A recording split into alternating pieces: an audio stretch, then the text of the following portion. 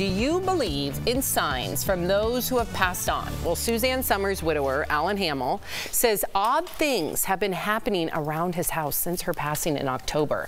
Alan told Page 6 a hummingbird flew into the house and landed on top of a photo of them together. After that, the fireplace started by itself, and some music came on by Suzanne's favorite composer.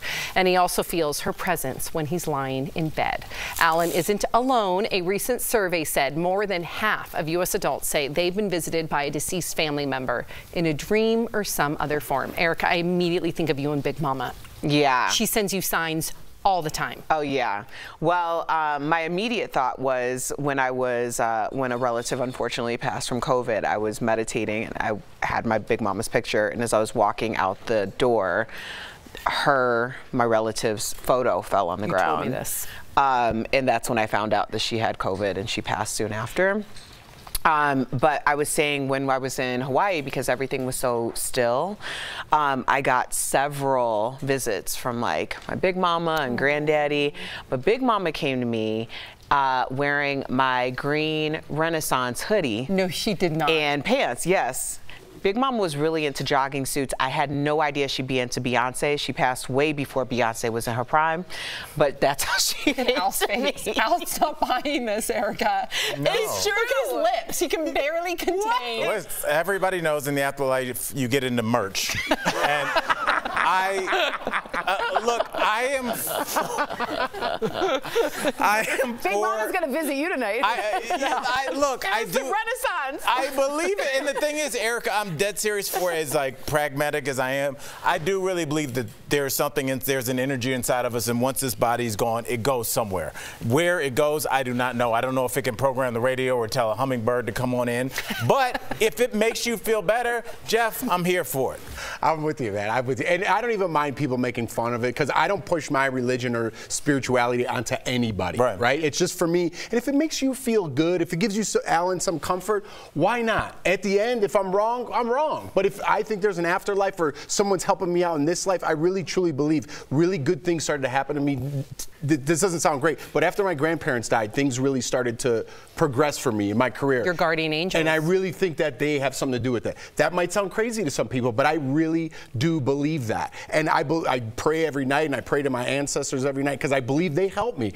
I'm not spreading, I don't go to people's house and spread that to everybody. That's for me. That's when I go to bed. It gives me comfort. It gives me to keep going. So if you want to believe in that, I think it's good to have that comfort with you. If you don't, good on you too. Yeah, I have a guardian angel, Peggy. How do you know Peggy? Peggy's my aunt. Look at his face. I know, he doesn't believe in Peggy. Terrible, but Peggy's going to visit. I do believe in Peggy. So anyway, Peggy died, but she was like me, very loud, very director, very theatrical. And when she passed, I prayed to her and talked to her on the beach, and it was like, I'm having a really hard time. And I turned, and her name was written in the sand. You're lying. And I swear to God. Wait, and then what? Every time I bring up Peggy, and we weren't particularly that close. I mean, we were close. Her name was written in the sand. And every time I bring it up, within the hour, I'll see it in a name, or someone will say, hi, I'm Peggy. Right. I bought Kelly a plant, Kelly Schuberth, one of my closest friends, named it Peggy. I was just praying to her that day. Wow. So I don't know if I'm looking for it, if there's a bias in that. I'm sure a psychologist or social scientist would say maybe, but it makes me feel good. I and love it helps my world out. And my Oma, who Sophie is named after. Yeah. Oma Sophie, she was my best friend, and anytime I'm in a really dark place, I smell her perfume, and her perfume isn't an average perfume. It was something that she used to get from Germany, very specific, a very specific smell. Sure, could it be something in the subconscious that comes up? Maybe, but I just don't think so. I feel her presence in those moments, and I'm so grateful for that. And not only that, I know since Eric's passed, there's been some things that has happened to my sister, to my mom, to their children, so I do believe in it, and I think it's a beautiful thing. I do too. And if you get a dream of that too, that's really like, I say a visitation. Yes. That's a beautiful thing. Even if they just sit on the end of the bed. Right. That's really special. And if it makes you a better person overall, right? When nobody's looking, when you could do whatever you want. Right. And you think like, well, maybe God's watching or someone else is watching me, and you do the right thing.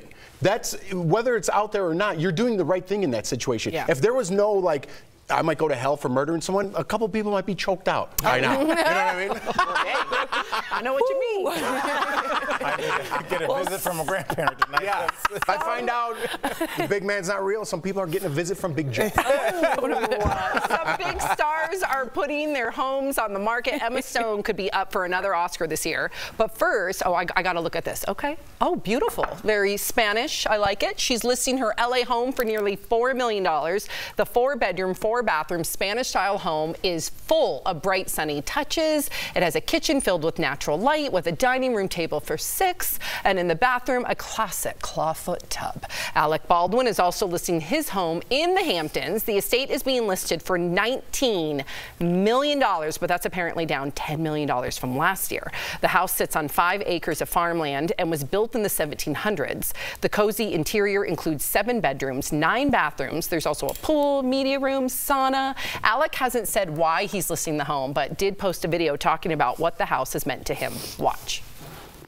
You just can't get this out here anymore. You can't buy big pieces of land, especially in Amagansett, that I know of. And I've always loved it here. It's a very, very low-density area, and I love coming here. I'm always happiest when I come here, especially this time of year. I love it in the wintertime because it's so peaceful and it's so beautiful. Cool jazz music. What was that? Did he need to sell that house to you? Are you like on the fence? That house is amazing. Well, yeah, but nobody's buying $18 million homes right now. Right. Well, $29 million, however much it was, because interest rates are super high. Wow. So you're basically buying multiple homes for one. Wow. Or La Casa, as Hillary Baldwin. You have an issue with her. Yeah, Hilaria Baldwin from Boston. She's selling her casa, I guess. What is the issue? Like, look, I went you're deep just on into TV this. saying weird okay, what things. I'll say is this: his wife is always pretended to be Spanish, and he's even said she's from Spain. She'll go on a talk show and be like, "I forgot how you say, oh yeah, cucumber." She's right. She's from Boston. Or he's right. She went to Spain like 3 times. And that's the reason why the house won't sell? Yeah, I thought maybe that was why. Oh, you think because people don't like him and her? Yeah, like, we don't want to touch I think there's bad energy with him because of the Rush shooting. I think they need to sell it for a lawyer money, and I think she's not particularly popular, but I was totally laughed down, so I feel embarrassed. Well, it is a fire sale, apparently, if he's cut it by $10 million. $10 million cut? But at the same time, if somebody has 19 mil cash laying around, they are definitely picking it up because everything is about land, location. They are not making more of it, and that's the reason why Emma Stone's house was $4 million, and I still haven't seen a pool. She's probably in a really good location. Well, of course. That's how you that get house a $4 isn't million good enough home for based Erica. on, that's cute. Erica doesn't like that it's a table for 6. If you go to Erica's house, she has a table for like 40. 12 or something. I'm simply saying it's $4 million. It's a very cute home, but $4 million. Cute. It is a cute home. If I took somebody to that house and they were like, cute, I'd be like, okay, we're going to take that I'm to go. just saying, the house is cute. $4 million needs to give me more than It's cute. in Los Angeles. I don't care. Didn't you just say its location? I need at least a pool. Okay, then you're going to have to go on to Alex's house. Would you be okay with a spool? No, for $4 million, I need need a full lap pool. Don't be a fool without a pool.